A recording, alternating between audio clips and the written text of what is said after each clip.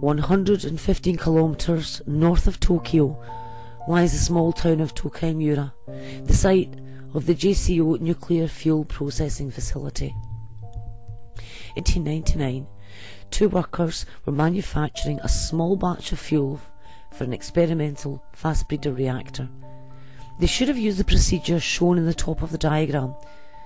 Instead, they used the procedure shown in the bottom, and the final step was carried out in a small squat container instead of a tall cylindrical one. This change in geometry altered the amount of radioactive material required to reach criticality. The workers added the fuel to this container using a funnel and a bucket against all protocols. Person A, Mr. Ouchi, held the funnel, as person B poured bucket after bucket into the container. On the addition of the seventh bucket, there was a smack and then a blue glow of Cherenkov radiation as the container's contents went critical. When that happened, high energy radiation composed of neutrons and gamma rays smashed into both workers. The sodium in their bodies captured a neutron and became sodium-24, an unstable isotope. This subsequently decayed to magnesium-24 by beta- emission. This completely altered the salt balance of their bodies. Nobody had any idea of the amount of radiation that the workers had been exposed to, but the presence of sodium-24 told doctors that they had been exposed to neutrons. Chromosomal studies were carried out in the bone marrow of Mr. Ouchi. Not a single chromosome could be identified. They had shattered like glass.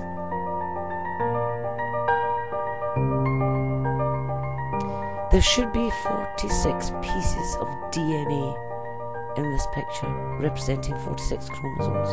In fact, there are over 60 separate pieces of chromosomal fragments.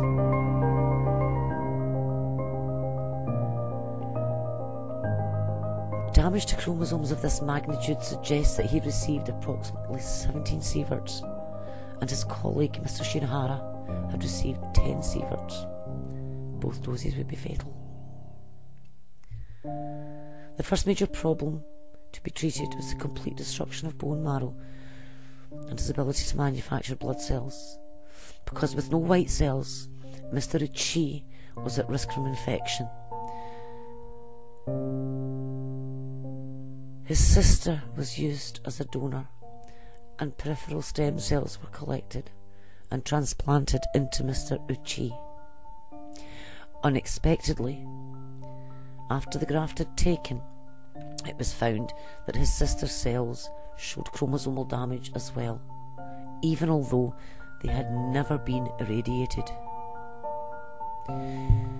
Two explanations were put forward for this. First was that the radioactive decay of the sodium-24 was causing further chromosome damage, and the second was that free radicals from dying cells were causing the damage to the chromosomes. The radiation damage to Mr. Ouchi's body was absolutely devastating.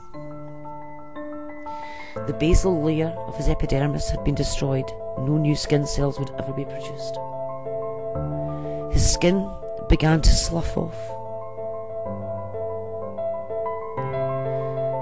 Again, his sister was a donor, and a piece of skin from her was sent for culture and then used to graft onto Mr. Ouchi in an attempt to reduce fluid loss and protect from infection. Unfortunately, the amount of fluid loss from the surface of Mr. Ouchi meant that the small graft fragments floated off.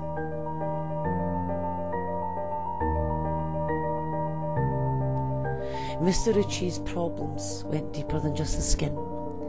His internal organs slowly failed, manifested initially by profuse watery diarrhoea, and then bloody diarrhoea and then hemorrhage from the gut as the lining sloughed off. The destruction of muscle tissue, beginning in the right arm, resulted in high levels of myoglobin, and this caused damage to his kidneys.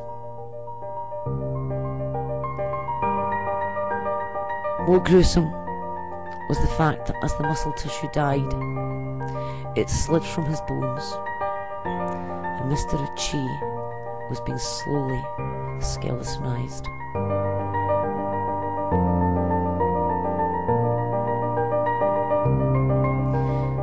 This image shows Mr. Ouchi in hospital. On day 59, Mr. Ouchi suffered 3 cardiac arrests over a period of 49 minutes. Although his heart was successfully restarted, from that day forward no response was received from his pupils, and his kidneys stopped producing urine. The lack of blood flow during these arrests had caused further damage to his kidneys and liver.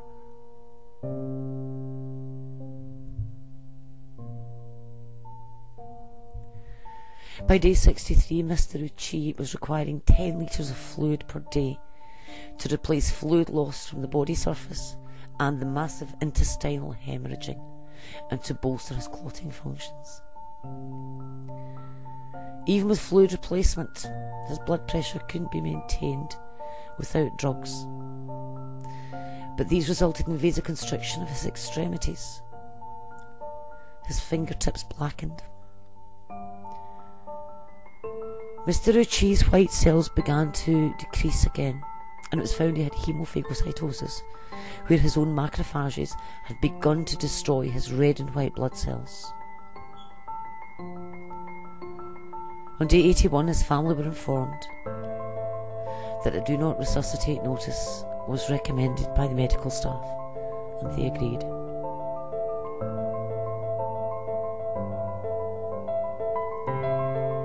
On December the 21st, 83 days since the accident, Mr. Ouchi's pulse and blood pressure fell, and then he flatlined.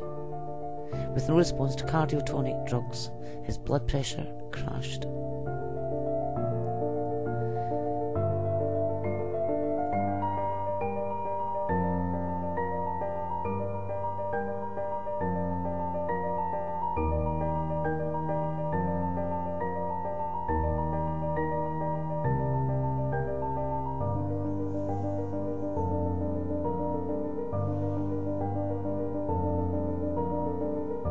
Mr. Shinohara's medical progress was not as well recorded.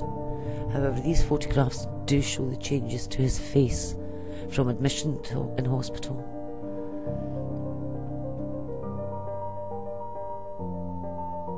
The desquamation of Mr. Shinohara's body was more extensive, 70%. However, the skin grafts took, and they were able to recover most of his body with skin.